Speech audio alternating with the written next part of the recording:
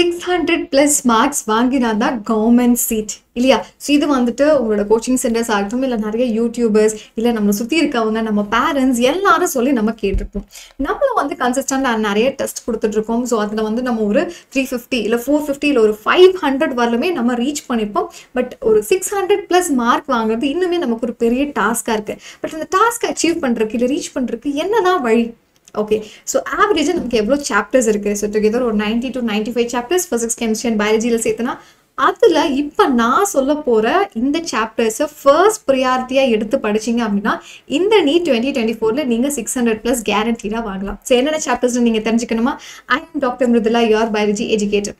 So first of all இது weightage order தான் நான் கொடுத்துருக்கேன். ஸோ ஆல்ரெடி வெயிட்டேஜ் வீடியோ பார்க்கல அப்படின்னா அதையும் மறக்காமல் பார்த்து ஸோ பயாலஜியோட வெயிட்டேஜ் வீடியோஸை பார்த்து நீங்கள் சாப்டர்ஸ்லாம் நோட் பண்ணி வச்சுக்கலாம். ஸோ அதே மாதிரி ஃபிசிக்ஸ் அண்ட் கெமிஸ்ட்ரிக்கு வேணும் அப்படின்னாலும் கண்டிப்பாக கமெண்ட் பண்ணுங்கள். Okay pass, I'm just starting with physics. So ஃபிசிக்ஸில் ஃபர்ஸ்ட் என்னென்ன சாப்டர்? ஸோ மாடர்ன் ஃபிசிக்ஸ்லேயே ஆல்மோஸ்ட் நமக்கு ஒரு 4 சாப்டர் இருக்குது. So atoms and nuclear, twelve nature, semiconductors. So இந்த சாப்டர்ஸ்லேருந்து நமக்கு ஒரு 10 கொஸ்டின் வரலாம். ஸோ அதை அழகாக படிச்சிங்க அப்படின்னா ஈஸியாக you can score 10 questions. So almost ஒரு 40 marks கிட்ட அந்த சாப்டர்ஸ்ல வெயிட்டேஜ் இருக்கு. ஸோ ஏசி, இஎம்ஐ, மேக்னட்டிசம்லேருந்து ஒரு 8 questions, கரண்ட் எலக்ட்ரிசிட்டி, கைனமேட்டிக்ஸ்லேருந்து ஆல்மோஸ்ட் ஒரு 3 to 4 questions நம்ம எக்ஸ்பெக்ட் பண்ணலாம். And optics, ray and way ஆப்டிக்ஸில் 3 to 4 questions expect பண்ணலாம். அண்ட் எலக்ட்ரோஸ்டாட்ஸ் அண்ட் என்எல்எம்லேருந்து 2 to 3 questions வரும். ஸோ ஆவரேஜாக பார்க்கும்போது ஒரு 14 சாப்டர் இருக்குது. இந்த 14 சாப்டர்லேருந்து ஒரு 30லேருந்து ஒரு 34 கொஸ்டின் வரலாமா? அப்படி பார்த்தாலும் 140 மார்க்ஸ். ஸோ இந்த 140 மார்க்ஸில் லைக் நீங்கள் ஒரு நெகட்டிவ் மார்க்கிங் ஆட் பண்ணாலும் கூட ஒரு 130, yes, definitely you guys can score it. So ஈஸியாக இந்த சாப்டர்ஸ் எல்லாம் படிச்சிங்க அப்படின்னா நல்ல மார்க் இம்ப்ரூவ் ஆகும். ஃபர்ஸ்ட் இந்த சாப்டர்ஸ் எல்லாம் நீங்கள் படிச்சிட்டிங்களா அப்படிங்கிறத பாருங்கள். So even if your 11th student இல்லை 12th ஸ்டூடெண்ட்டாக இருக்கீங்க, இல்லை ஃபர்ஸ்ட் டைம் நீட் கொடுக்குறீங்க, இல்லை ரிப்பீட் பண்ணுறீங்க, ஆர் ஈவன் அ பார்ஷியல் ட்ராப்பர், ஸோ கண்டிப்பாக நீங்கள்லாம் இந்த சாப்டர்ஸ் எல்லாம் முடிச்சிட்டிங்களா அப்படிங்கிறத ஃபர்ஸ்ட் செக்லிஸ்ட் பண்ணுங்கள். எப்படி நமக்கு தெரியும்? ஸோ ஒரு சாப்டர் முடிச்சிட்டிங்க அப்படின்னா so take random paper. So அந்த பேப்பர் ஒரு 100 கொஸ்டின் இருக்குது அப்படின்னா நீங்கள் 100 கொஸ்டினுக்கும் அதாவது 100 out of 100 வாங்குறீங்களா? அப்போ தான் நீங்கள் இந்த சாப்டரில் கான்ஃபிடென்ட்டாக இருக்கீங்கன்னு அர்த்தம். ஒரு சாப்டருக்கும் மினிமம் ஆஃப் 200 கொஸ்டின்ஸ் நம்ம சால்வ் பண்ணியிருக்கோம். ஸோ நம்ம எவ்வளோ கொஸ்டின் சால்வ் பண்ணியிருக்கோம் அதை யோசிங்க. அதுதான் நம்ம 600 ரீச் பண்ணுறதுக்கு ஒரு பெரிய வந்து என்ன சொல்கிறது, that is the best method to reach. Okay, so basically ஒரு சாப்டருக்கும் 200 கொஸ்டின். ஸோ நம்ம எத்தனை கொஸ்டின் சால்வ் பண்ணிருக்கோம்? ஸோ ப்ரீவியஸ் இயர் கொஸ்டின்ஸை பாருங்க. ஒரு டாபிக்லையும் அந்த கொஸ்டினை வந்து அந்த எக்ஸாமில் அந்த டாப்பிக்கை பார்த்து எக்ஸாமினர் பாயிண்ட் ஆஃப் வியூவில் நீங்கள் யோசிச்சு பாருங்க. டெஃபினட்டாக ஒவ்வொரு டாப்பிக்கும் அப்படி ரீட் பண்ணும். ஸோ அது ஃபர்ஸ்ட் அட்டெம்ப்ட் ஆஃப் என்சிஆர்டி ரீடிங்கில் நமக்கு வராது. அது நீங்கள் வந்து ஒரு செகண்ட் டைம் இல்லை தேர்ட் டைம் ஆல்மோஸ்ட் ஒரு 10 தடவை அந்த லைனை நம்ம படிச்சிட்டோம் அப்படின்னா நம்மளும் யோசிக்கணும், ஓகே இந்த கொஸ்டினை இந்த ஆங்கிளில் கூட கேட்கலாம் அப்படின்னு. ஸோ இது மாதிரி யோசிச்சு பயாலஜிக்கு எஸ்பெஷலி நீங்கள் என்சிஆர்டி அப்படி ரீட் பண்ணிங்க அப்படின்னு டெஃபினெட்லி ஸ்கோர் வில் இம்ப்ரூவ். அடுத்தது கெமிஸ்ட்ரியை பொறுத்தவரைக்கும் so chemical bonding. So chemical பாண்டிங்கில் ஒரு 5 to 6 questions. ஸோ பிடி அண்ட் எஃப் பிளாக்லேருந்து ஒரு 6 to 7 questions. ஸோ பீரியாடிக் டேபிள்லேருந்து ஒரு 2 இல்லை 3 questions. So ஜிஓசிலேருந்து 4 questions. So especially guys இந்த தடவை சிலபஸ் ஹாஃப் ஆயிடுச்சு. அப்போ ரேங்க் டபுள் ஆகலாம் இல்லை ட்ரிபிள் ஆகலாம். ஸோ அதை மனசில் வச்சுட்டு நீங்கள் படிக்க ஆரம்பிக்கணும். ஸோ ஐயூபேக்கோட நாமன்க்ளேச்சர், ஹைட்ரோகார்பன்ஸ் இது எல்லாமே ஒரு 3 to 4 questions நம்ம expect பண்ணலாம்ப்பா. So coordination compounds, பயோமாலிகல்ஸ், so பயாலஜிலையும் இருக்குது, கெமிஸ்ட்ரிலையும் இருக்குது. ஸோ டுகெதர் இந்த 14 சாப்டர்லேருந்து நமக்கு ஒரு 30லேருந்து லைக் 36 questions வந்து நம்ம எக்ஸ்பெக்ட் பண்ணலாம்.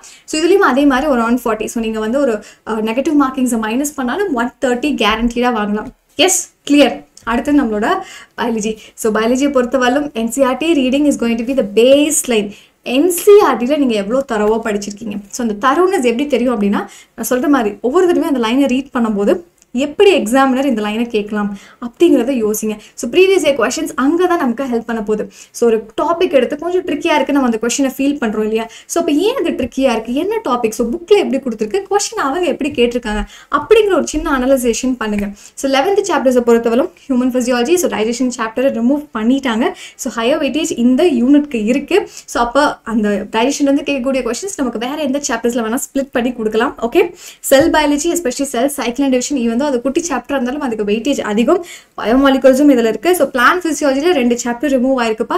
ஸோ இப்போ ஈக்குவலி பார்க்கும்போது லாஸ்ட் 2 இயர்ஸில் இந்த சாப்டர்ஸ்க்கு நமக்கு கொஸ்டின்ஸை லைக் டிஸ்ட்ரிபியூட் பண்ணி கொடுக்கலாம். ஸோ பிளான்ட் ஃபிசியாலஜிலையும் நமக்கு நிறைய கொஸ்டின்ஸ் கேட்டிருக்காங்க. மார்ஃபோ anatomy it is like a balance. So இதில் அதிகமாக கேட்டு அதில் கம்மியாக கேட்கலாம். ஸோ 6 to 7 questions நம்ம இந்த 2 சாப்டர்ஸ்லேருந்து எக்ஸ்பெக்ட் பண்ணலாம். ஸோ இதுலேயுமே போர்ஷன்ஸ் ரெடியூஸ் ஆயிருக்கு இல்லையா, சிலபஸ் ரெடியூஸ் ஆயிருக்கு. ஸோ டெஃபினட்டாக you can expect around 3 questions அப்படின்னாலும் ஒரு 6 question கேரண்டீட். ஓகே, அடுத்தது 12th. So 12th chapters பொறுத்தவரை biotech. So biotech unitல 2 chapters இருக்கு. So that is principles and process and also the applications. So இது ரெண்டுமே ஆவரேஜா பார்க்கும்போது ஒரு 8 to 10 கொஸ்டின். ஏன் சொல்கிறேன் அப்படின்னா ஒவ்வொரு தடவையும் இந்த சாப்டர்லேருந்து கொஸ்டினை வந்து கொஞ்சம் ட்ரிக், அதாவது நமக்கு செக் வைக்கிற பாயிண்ட் வந்து இந்த பயோடெக்கில் தான் இருக்கும். ஸோ 720 எடுக்கிறோம் அப்படின்னு நினைக்கிறவங்களுக்கு இந்த சாப்டர்லேருந்து அதுவும் எஸ்பெஷலி இது பிரின்சிபல்ஸ் அண்ட் ப்ராசஸில் நமக்கு செக் வச்சுட்டே இருக்காங்க. அதனால அதில் என்சிஆர்டி படிக்கும்போது கண்டிப்பாக கேர்ஃபுல்லாக ரீட் பண்ணும். ஸோ ரீப்ரொடக்ஷன் யூனிட்லேயே நமக்கு 3 சாப்டர்ஸ் இருக்குப்பா. Human reproduction, reproductive health and sexual reproduction, flowering plans. So இது 3யும் சேர்த்துனாலுமே நமக்கு ஒரு 10 கொஸ்டின்ஸ் கேரண்டீட். ஸோ அதிலே 40 மார்க்ஸ் அழகாக வாங்கிடலாம். அண்ட் அதுக்கப்புறம் ஜெனட்டிக்ஸில் 2 சாப்டர். ஸோ எவல்யூஷன் இல்லை, இதில் இல்லாமல் it is molecular base of இன்ஹெரிடன்ஸும் principles of inheritance and வேரியேஷனும் படிச்சிங்க அப்படின்னாலே it is going to cover around ஒரு 15 questions.